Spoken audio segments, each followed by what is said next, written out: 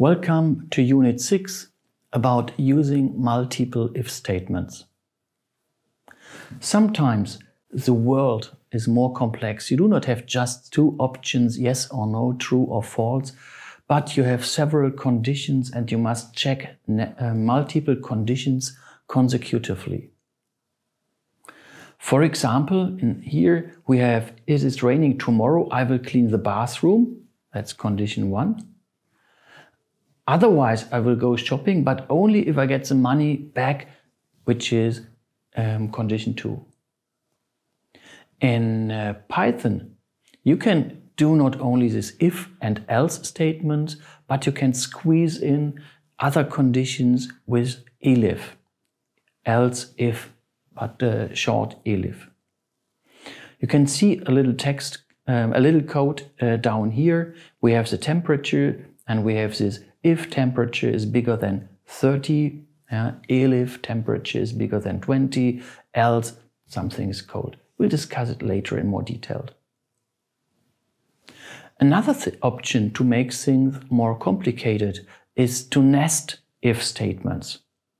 So to check if one condition is true, and if it is true, check another condition, and maybe even a third condition.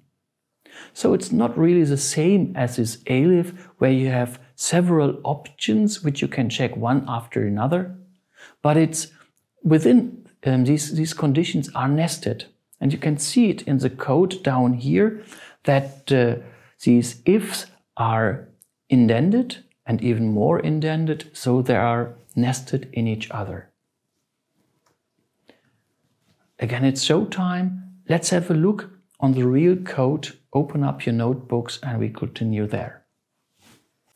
So far we have at our if statements and just focused on if condition 1 statement and then else statement. However, we can bring in more conditions or more options using this elif, which is a short notation for else if. And we can have more conditions, condition 2, condition 3. It's more easy to explain with an example. Let's have a look at the following coding cell. In the first statement, we take an input, we ask for the temperature, we convert this input to an integer and assign it to the variable temperature. And then in these if statements, we check if this temperature, if this input we have given is higher than 30 degrees, and we answer with print hot. If it is not higher than 30 degrees, but higher than 20 degrees, the answer will be warm. And if it is not even higher than 20 degrees, we say it's cold. Let's run the program. Okay, hand in 35 degrees, it's hot. Let's rerun the program, say it's 22 degrees, it's warm. And one third time we say it's only 12 degrees, it's cold. So actually what happens here, the program goes through these if statements and it checks if this first condition is true. If it is, then it runs the indented statements and goes to the end of the if statements. If the first condition is not true, the second condition will be checked. If this is true, then the indented statements are executed, and so on and so on. If none of these conditions given above is true, then we go through the else statements and run the indented statements in here. It's very important to see that the sequence of conditions is of importance.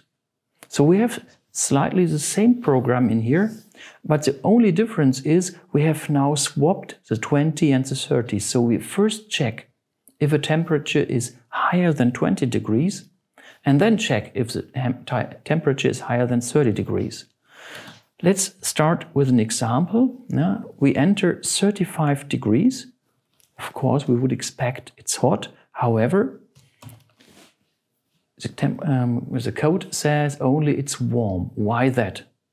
So we first go in this first condition. We check if 35 is higher than 20, yes it is, and the result will be warm. We will not check then if it is really hot, because already the first condition has been true. In fact, in this program, the second condition will hardly ever be checked. Reached, will never be true, because if a temperature is higher than 30 degrees, then it is definitely higher than 20 degrees, so the first condition would have been true already. So this is a situation where you have several conditions, and when you use this elif on top of this if and else. However, the other situation is discussed is nesting, which means we do have one if statement, and if this is true, we have another if statement. We have to check another condition. Again, let's work with the weather. We have a first input, which is asking for the temperature, and then we have two variables, rain and wind, which could be either true or false. We have set them as constants in this program. Then we first check the temperature. We say it's warm, and within this indented part, so if it's warm, then we check if it is raining, if the variable rain is true, and we, in the first case, say it's warm, raining, and somewhere in Aachen, and then we check even nested more with a third if the wind is true or false. So simply let's run the program. So I'll enter 25 degrees. So what we get it's warm, because temperature is higher than 20. If rain is true, so this condition is true as well, warm and raining summer in Aachen. And the wind is not true. Say wind is false, so we run into this one. Warm, raining, no wind at all. Of course, these other possibilities could be reached as well in here, depending on the values we hand in for rain, wind, and the temperature. So what you can directly see in this example is that the program gets more complex. So the higher the number of nesting is, the harder it is to read and to understand the program, to find faults, to identify situations. So it's always the question, can I compose a program in a different way that I do not have that much nesting? No, but in principle, you can do how many levels of nesting as you like. Let's do some live exercise in here. So I'm going through the program, so this exercise first, and then you can stop this video, try to implement it by yourself, and then continue watching the video and see what our solution is in here. So what's this exercise all about? You should write a program that simulates the input of an ATM. So you would like to simply get money. For this, the following steps need to be carried out. First, ask for the PIN. Compare the input with a constant you have chosen. So your secret PIN somewhere in the bank. And the following steps will be executed only if the correct PIN is entered. Ask how much money should be withdrawn.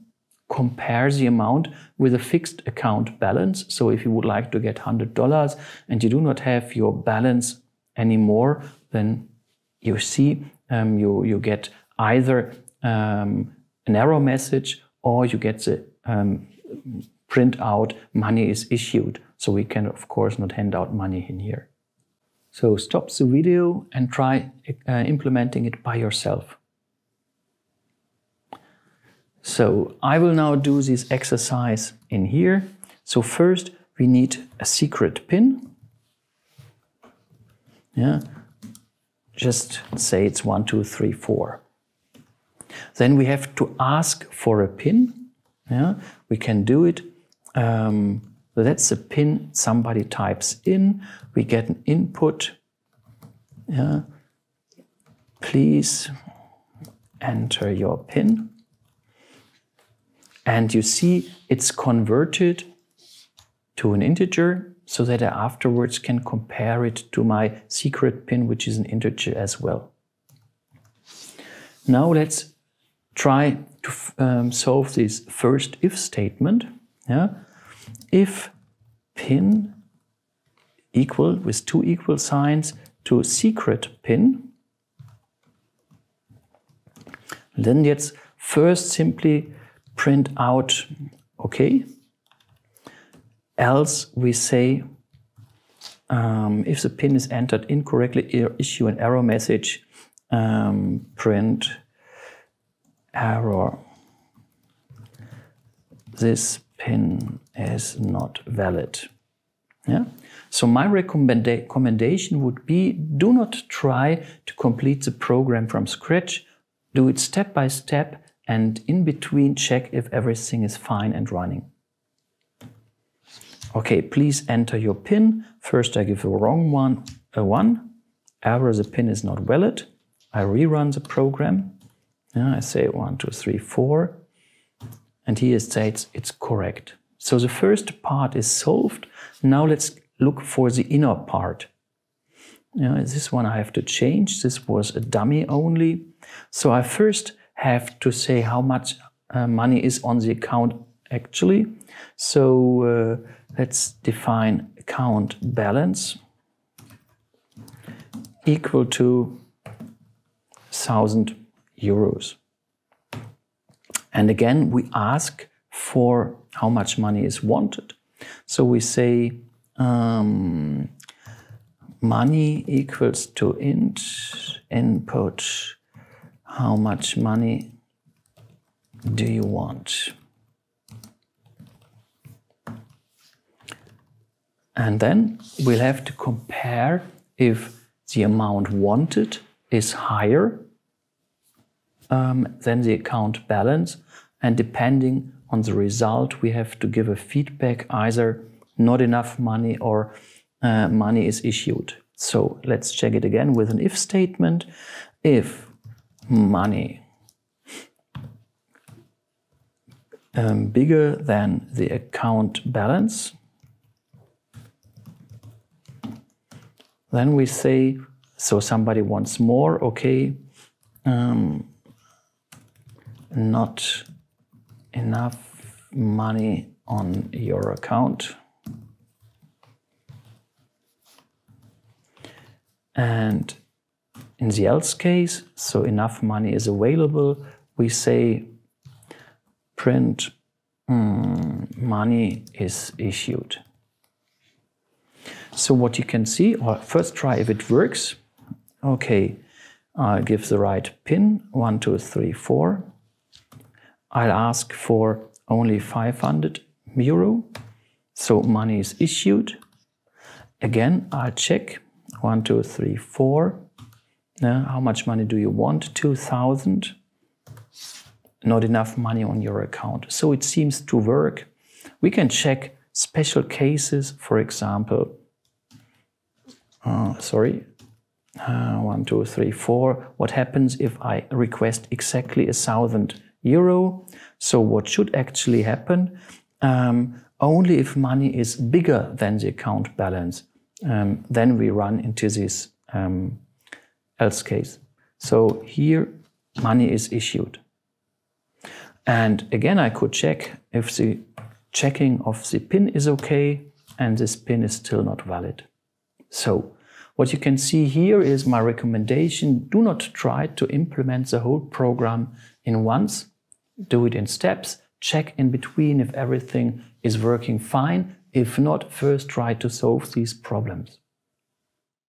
What can you learn from this unit? You have seen that in real world the conditions are often more complex, that a simple if-else doesn't fit. So here's 2 ways to handle these kind of situations. First, with the elif if, elif, else, you can handle more options rather than two. And then you can nest conditions. That means you have one if and another if inside the first if. However, this starts to become complex and you should be careful if there is maybe a more easier way to implement the whole project. Thanks lots for watching Unit 6.